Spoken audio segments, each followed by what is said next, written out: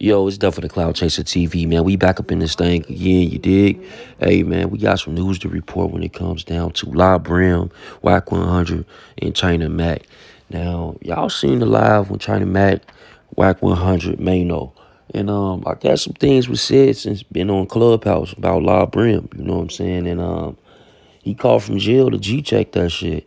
So I'm gonna play the footage for y'all, man. Y'all get in the comments, y'all let me know about what y'all think about this audio. Definitely exclusive, man. At Brim on Instagram. Yeah, let's get it.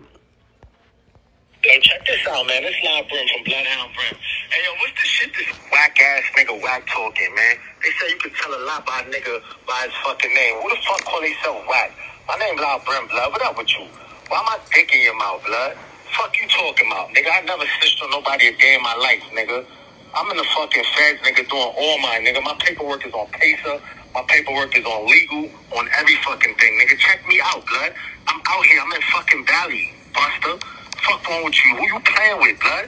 Fuck type of shit you on? You the type of nigga that's an agent.